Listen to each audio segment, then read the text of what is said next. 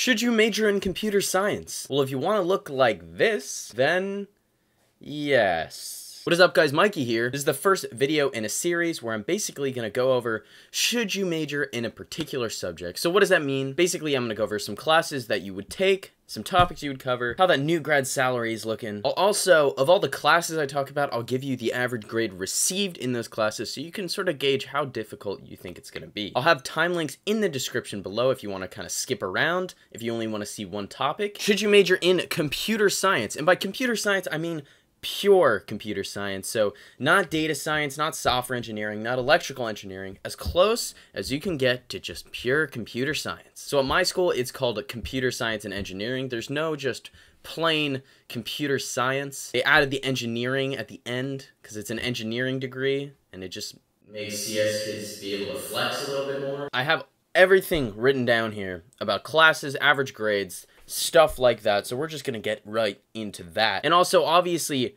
all the classes are gonna vary based on your university, but you'll cover a lot of the same topics. Generally, at four-year university, you'll have similar requirements. It should be noted, my school is a trimester school, not a semester school, so we end up taking a little bit more classes, so hence, some of the classes here, you'll be like, wow, how am I supposed to finish that? So, some intro classes you're going to be taking are Introduction to Computer Science and Object-Oriented Programming in Java. So, basic introductory CS class, think AP Computer Science in high school. You cover Java. I took it. If you're familiar with Java from AP CS, you'll do well. So the average grade received, depending on the professor, was B+ to A-. So all the grades that I list here vary based on the professor and the time the class is offered, but I try to give sort of an average. You'll need to take a basic data structures and object-oriented design class. You can learn all the fun data structures. That way you can just go to relearn them when you want to study for coding interviews and lead code. Average grade received was around a B- to a B. Then you'll need to take a discrete math class. What is discrete math? So you learn things like sets, relations,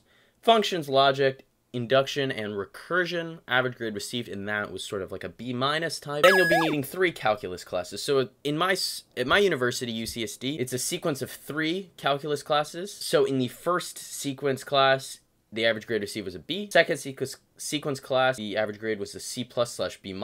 And then the third sequence class, the last of the bunch, the average grade received was a B. So obviously the calculus classes have had lower averages compared to some of the intro CS classes.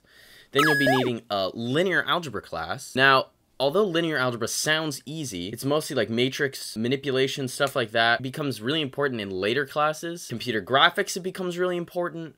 Linear programming, and even into some mathematical softwares. Then you'll typically need some sort of like general science class. For example, at my school, you need 2 general science courses.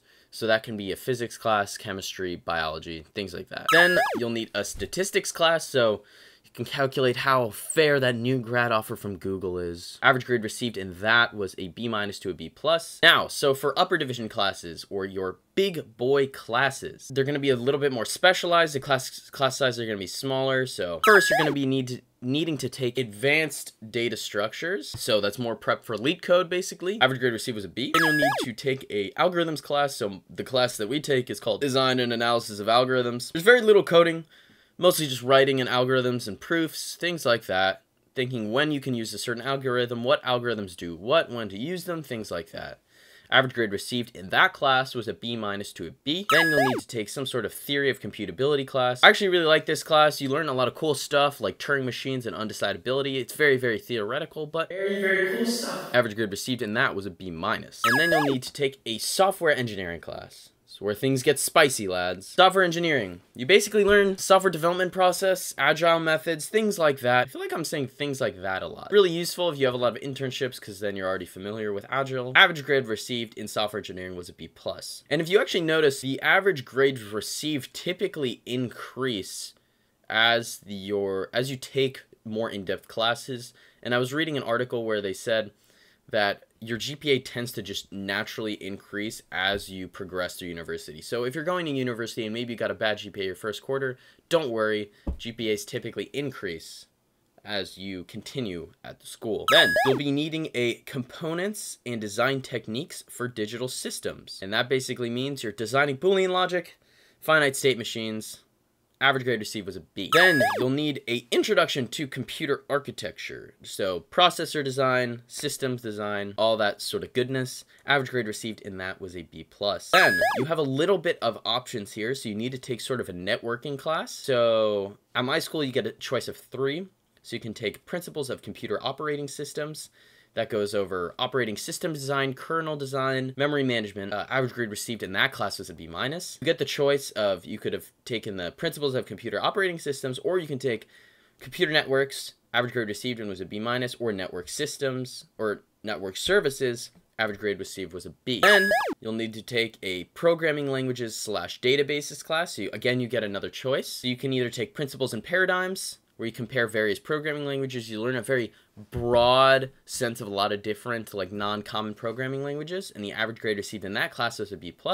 Or you can take a database system principles class, where you learn things like databases, obviously, and query languages, and the average grade received in that was a B-. You'll need an introduction to cryptography, basically. So you can either take Introduction to Modern Cryptography, or you can take Introduction to Computer Security. You basically cover very similar things like threat analysis, cryptography, basic computer security. So if you're interested in computer security, probably take one of those as an elective as well. An average grade received in both of those classes was a B, an absolute B, my friends.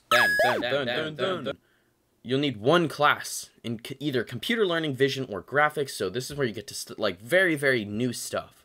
So you can either take, as an example, at my school, Introduction to Artificial Intelligence, Introduction to Machine Learning, Introduction to Computer Vision, Web Mining, or Computer Graphics. So you'll need to take one of that list I just said. So that's done with all the basic requirements, basically. The basically requirements. So you'll need 7 electives. So electives are really when you can sort of specialize in something that interests you. So maybe you're really into cognitive science and artificial intelligence. So you can take a lot of, you know, maybe cognitive science classes or data science classes or more artificial intelligence classes, as long as they're pertaining to computer science in general. Or maybe you're really into data science and you want to even take some more math classes, some analytical classes, some data science classes. You get the option of doing that. So with electives, you can sort of choose any route that you want to do. And often, sometimes, if you don't think the class will count, you can petition for that class to count to your major department. So for example, when I studied abroad, I wanted to take extreme computing, which dealt with a lot of distributed computing, and that wasn't on my electives. There wasn't like an elective spot that could fill. So I went to my major department and I basically petitioned saying, this class, you know, it's very computer science oriented, and I think it should count as one of my electives, and they gave me the approval, so it counted for one of my electives. In terms of entry-level salaries, what are we sort of going to be looking at? The average, when I looked up just, you know, average of a computer science major is $66,005 right out of college. Now, obviously that's going to vary based on your source, and this was from 2018. So, you know, going with inflation in 2020, it's going to be a little bit higher. Obviously, this is greatly going to vary based on the company.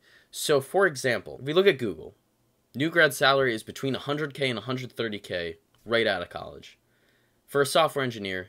And then at Amazon, we look at a similar position, right? New grad software engineer average is about 110K base salary. So obviously these are really prestigious and competitive companies. So they're obviously going to have the giant new grad offers. But when I remember specifically when I was a freshman and I read that, like, I was seeing like how low the, you know, the new grad salary is, because you hear about how competitive computer science is and how, you know, you're basically guaranteed a 6-figure salary right out of college, and then you read like, oh, the average is 66,000. You're like, if you have a lot of student loans like myself, it could be particularly stressful, because you'll be like, damn, if I'm only gonna get 66,000 or maybe 70,000, you're, you know, beating the average.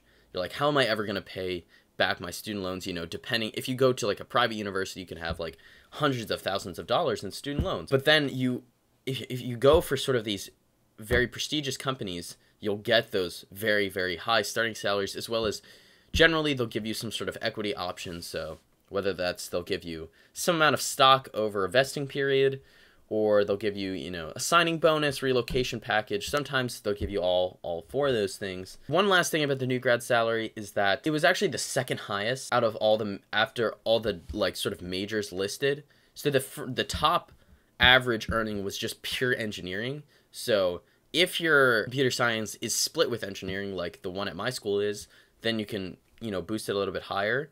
So amongst all fields, computer science had amongst the top average earning salary right out of college, if that's any consolation. Just to give a little bit more personal touch, a little bit of a personal touch on whether it's worth majoring in computer science. So just to give my opinion, so my major actually isn't computer science and engineering, it is math and computer science. So should you, from just someone who's dealt a lot with computer science, although I haven't taken every class I listed out, I've taken a lot of them, and I've taken a lot of math classes. So from my experience in computer science, should you major in it? I find it extremely rewarding, but it's extremely, extremely hard. It doesn't come naturally to everyone, and it didn't really come naturally to me. I had to study a lot. It honestly changes the way you think about a lot of things. So it's something hard to get used to, and it's extremely frustrating. Like, I've spent hours and hours and hours doing programming assignments. For example, like, I remember one class I spent like at least 11 hours at a single time in the computer lab finishing a coding assignment. Now, that was partially in my fault because I didn't start early enough, so I had to do a lot of work at once. But you're going to be doing a lot of things like that, and it kind of sucks when you have to spend so many hours while you're in college doing one assignment. You may miss some things, but it's also really, really rewarding. It's some of the most rewarding things I've ever done. And when I think about it, I don't get that feeling of satisfaction really from any other subject. So say when I finish an essay, like, I don't get that sense of rewardment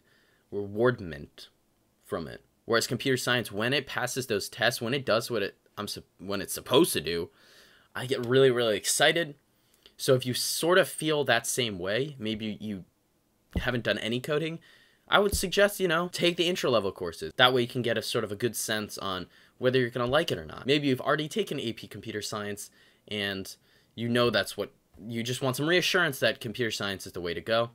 And I think it is. I never really thought about changing my major. The only major I would maybe change to would be data science. And that's like, if I went all the way back in time and knew what I wanted to do, I'd have to think about math and computer science first, just data science. Maybe I would get a double major, but that's the only thing that I would think about. Coming from someone who has studied computer science almost for 4 years, I'm a senior, so just speaking from personal experience. Alright guys, it's been an absolute pleasure. Mikey is the name. Giving advice is the game, I guess, in bad British accents as well. Consider tuning in to one of my future videos. Comment down below what you thought of the video. Comment down below if you're thinking about majoring in computer science, or what else you're thinking about majoring in, or what your major actually is. Check out some of my past videos that pertain to computer science a lot, so maybe where does your computer science major rank? Or think about what tech skills pay the most. Maybe that'll help you for choosing a major. It's been an absolute pleasure, my friends. See you in another video. Bye-bye.